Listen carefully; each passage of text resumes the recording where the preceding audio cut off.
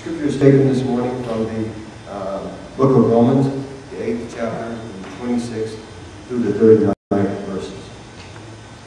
In the same way, the Spirit helps us in our weakness.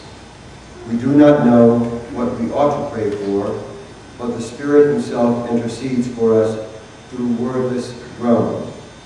And He who searches our hearts knows the mind of the Spirit, because the Spirit intercedes for God's people in accordance with the will of God.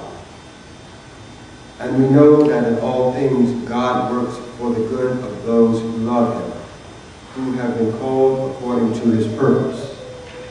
For those God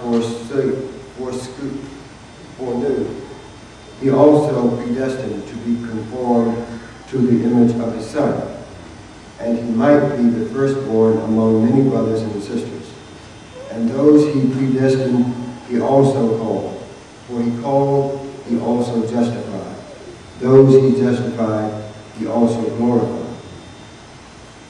More than conquerors.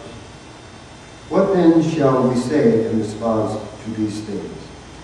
If God is for us, who can be against us? He who did not spare His own Son, but gave Him up for all, how will He not also, along with Him, graciously give us all things? Who will bring any charge against those whom God has chosen? It is God who justifies. Who then is the one who condemns? No one. Christ Jesus, who died, more than that, who was raised to life, is at the right hand of God, and is also interceding for us. Who shall separate us from the love of Christ? Shall trouble, or hardship, or persecution, or famine, or nakedness, or danger, or sword?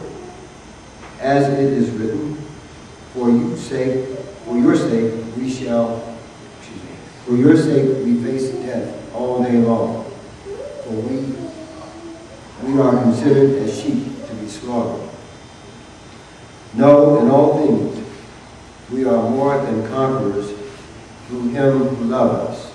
For I am convinced that neither death nor life, neither angels nor demons, neither the present nor the future, nor any powers, neither height nor depth, nor anything else in all creation will be able to separate us from the love of God that is in Christ Jesus our Lord.